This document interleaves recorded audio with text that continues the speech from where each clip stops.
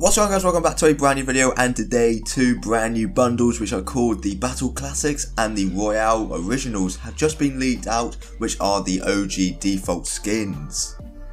So there are two bundles to this which are called the Battle Classics, which include the male default skins which are called Jonesy the First, Original Renegade, Rookie Spitfire and Hawk Classic. And then there are the Royal Originals, which are the female default skins which are called Headhunter Prime, Vanguard Banshee, Vintage Ramirez and Wild Streak 1.